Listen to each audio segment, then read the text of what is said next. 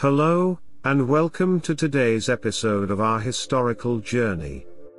In this video, we will be exploring a remarkable rescue effort that took place during World War II, the Kindertransport. This initiative, authorized by the British government, aimed to save thousands of Jewish children from Nazi persecution. Let's delve into the details. The Kindertransport, meaning children transport in German, was a 9-month rescue effort that began after the devastating Kristallnacht pogroms in November 1938. During this event, Nazis attacked Jewish individuals and properties, conducted mass arrests, and unleashed a wave of violence against the Jewish population.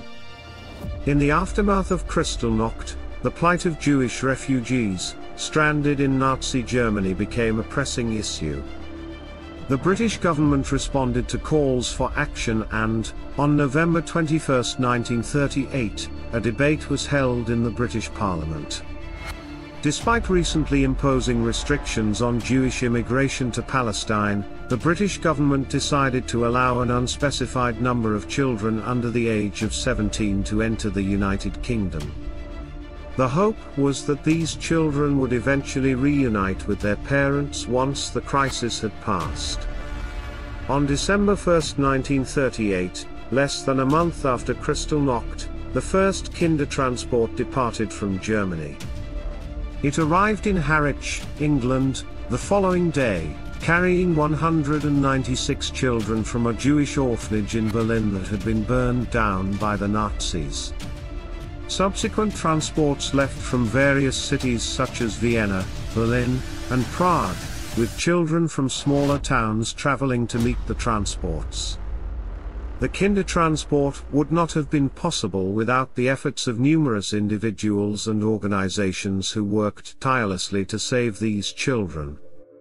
People of different faiths, including Christians of various denominations and Jews, collaborated on this mission of compassion and rescue. Leaders such as Lola Hahn Warburg, a member of a prominent German Jewish banking family, played a crucial role in establishing the framework for the rescues. Wilfried Israel, a German Jewish businessman, used his extensive network to secure passage for countless Jews. Former British Prime Minister Stanley Baldwin appealed to British conscience through a BBC broadcast, supporting the Lord Baldwin Fund for Refugees. Other notable figures include Viscount Walter Horace Samuel, Sir Wyndham Deeds, Rebecca Seif, Rabbi Solomon Schoenfeld, Nicholas Winton, Norman Bentwich, and Quakers Bertha Bracey and Jean Hoare. Their collective efforts and dedication saved the lives of thousands of children. Upon arriving in the United Kingdom, the Kindertransport children were dispersed to various locations. Some were taken to London, while others stayed in summer holiday camps until suitable host families, hostels, or schools could be found for them. Organizations such as B'nai B'rith, the Refugee Children's Movement, the YMCA, the Society of Friends, and the Chief Rabbi's Religious Emergency Council played significant roles in settling the children. Private donations, ranging from money and clothing to houses, also played an important part in their support. The children, many of whom had little or no knowledge of the English language, were dispersed to different parts of the United Kingdom. Some lived in group settings, while others were placed with foster families. It is important to note that while most families, both Jewish and non-Jewish, treated the children with kindness and developed strong bonds with them, there were cases where some children experienced abuse or maltreatment. Despite the challenges they faced, the Kindertransport children showed remarkable resilience and strength. Some of them, upon reaching the age of 18, even volunteered to join the British or Australian military, taking up arms against Nazi Germany.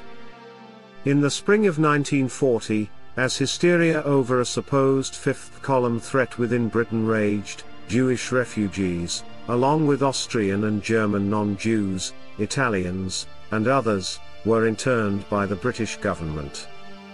More than 1,000 Kindertransportees over the age of 16 were interned on the Isle of Man and other sites.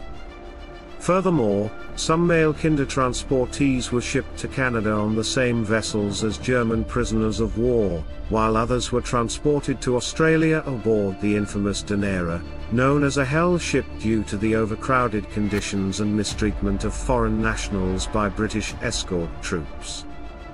The British public's opposition to further internment grew after the tragic sinking of the Arandora Star in July 1940.